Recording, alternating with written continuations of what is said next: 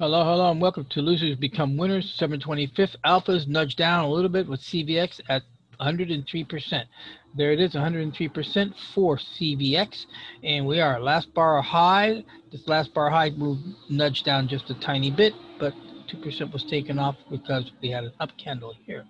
And that's the world of options. It does those funny little things. But the bottom line is that we are very close to an out. If we get an up, if anything touches this green line on Monday, we are out of the trade. We'll pick up the profit, whatever profit it is, and take it away from the rock. And the rock becomes pebble, pebble will become profit, and profit will do payback. Okay, so that's CVX. Let's go on now to XLE. Now XLE got a 97% yesterday. And today it fell back to 95. See right there, this is 97, this is 95. In my rush of doing yesterday's video, I somehow knocked off the sale ticket. No problem. I can reinitiate it as soon as I'm able to get on the definition of an out. Again, I'm anticipating that this 30-day will continue on drifting down, and this could be the sweet spot if this price continues to flatline through here or comes up and starts crossing here, and then that will be then I'll be able to establish a formal exit for the XLE. And any profit above 646 after commissions will move this particular XLE to the winner circle. XLE will be playing again in the future, and the reason why is because several issues. I have also what they call dead loss leaders. I dabbled a little bit in penny stocks years ago and lost, and some of those penny stocks were in energy. So the result was that money is not lost. I just transferred the debit to XLE, and then XLE will just continue playing until all that money gets returned back. So that's what's going to be happening. That's why you see XLE 5, and the reason it qualified above the other XLEs is because it had the lowest amount owed, only 646. Some of the other XLEs have much more owed. So they have bigger rocks, and then therefore the way I do my list is I start with the ones called the low-hanging fruit. So I start with the list of ones who owe me the least amount of money, and then work and get those done first and off the books. Here in the alphas have I think it's 50-something loss leaders. Going on to CVS. Now, CVS is going to be really cool because CVS earned its last bar low. So here's the other lesson today. The other lesson is once you establish an exit, exits do not retreat. Exits do not retreat. Repeat after me. Exits do not retreat. So we had last bar high here because we had 100% on the close. We fell back to 83% here on this close because of the up candle, and this is a put. So our last bar high is right there. So again, if this touches anywhere near here, the same thing happens with CVX. We will be out of these trades and pick up the cash. And this is like $515. We might get maybe 500 out of it. 500 against the 2,000 owed will take it down to about $1,500. Rock become pebbles. Pebbles become profit. Profit does payback. Okay, from CVS we have Walgreens. And in Walgreens, we're not anywhere near. We still got 38 percentage points to go to get that 100 ROI. Or again, if price just continues flatlining through here, and the 30-day moving average just keeps drifting on down, eventually the price is going to close above that line, and hopefully not too close to the EP, and give us a profit to knock off some money from the 2,400 owed here on Walgreens. Going to T. Okay, we are at T now, and T is only running at 29%, so there's no movement. We do have our warning track in place, and the MA has just barely touching the EP, so we'll be looking to hopefully get some spacing between the two as time goes on.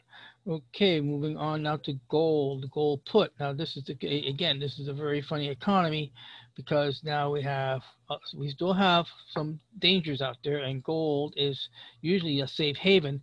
And I seen the situation that happened before in 2007, 8, 9, where when the market started crashing, gold crashed with it, but then it reached a point of turning around, and gold zoomed up while the market continued lagging behind, and then finally the market caught up over the last 10 years, and now we're back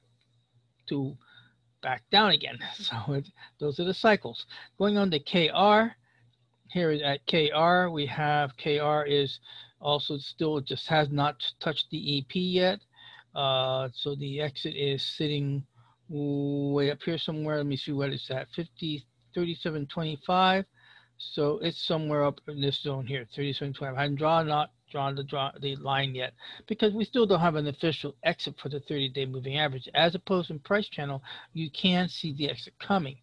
And now finishing up for the alphas in the 30-day moving average challenge, we have here, we have here YELP. YELP is moving in the wrong direction. This will put. Our stop is sitting up here. No, that's for the alpha. That's the alphas, right? This is the alphas. We're waiting for that close in the warning track so we can get a last bar high. So we need that close above that line. But look, the 30-day is also tapping the EP here with the possibilities it can get lower before price finally will cross it, and then we'll be below the EP and maybe get a break even.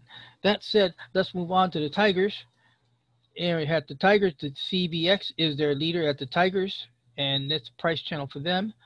And here is the Tigers, and the Tigers is the price channel right there. The price channel now, they're very close. If they can get 26% more, they can get a last bar high and also join the alphas for the exit. Be kind of cool. It'd be a nice shared exit. Going to XLF. XLF is running is price channel. Again, this is price channel. We are in the Tigers price channel. So the exit is still sitting up here, and we still have a long way. We got to get 80 percentage points to get that last bar high, or this eventually starts crashing down and coming down here for a possible exit somewhere, maybe toward I would anticipate around the second week of October, because price channels do not drop very quickly. So that's the drawbacks of price channels, but they do have their advantages. You can see the exit coming, where in 30-day average you do not can see the exit coming until it happens above that line right there. So there it is. Pepsi is running, stop is here, and we're only running at 12% because it's a put, and it's going in the wrong direction. Going on now to Edison. Edison is here, and now Edison is a call, which is kind of cool. It's good to have a nice mix. Hopefully you're in the right side of the track of the mix. So this is a call. It's starting to move up. A nice move here, a nice strong candle.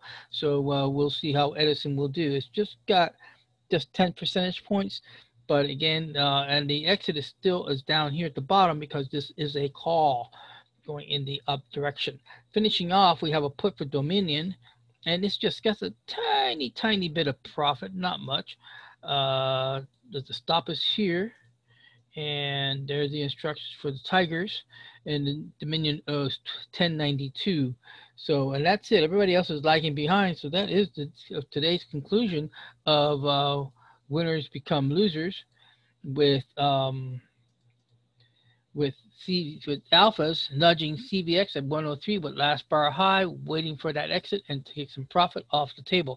And with that said, I thank you very much for stopping by and checking it out. Bye-bye.